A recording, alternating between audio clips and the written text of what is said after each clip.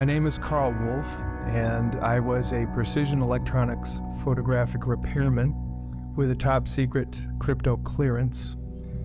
In the United States Air Force, I was stationed at Langley Air Force Base in Virginia. In 1965, in mid-1965, I was loaned to the Lunar Orbiter Project at NASA on Langley Field.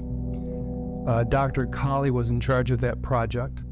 They had problems with a piece of electronic equipment that was bottlenecking their production of photographs. I went to the facility, and when I walked into the facility, there were scientists from all over the world. I was stunned, actually, to see people at a NASA project from all over the world. It didn't make any sense to me initially. I was taken into the laboratory where the equipment was malfunctioning.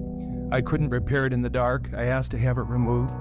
Airman second class was in the dark room at that time. I was also an airman second class. I was interested in how the whole process functioned, how the data got from the lunar orbiter to the laboratory. Asked the young man if he described the process to me. He did.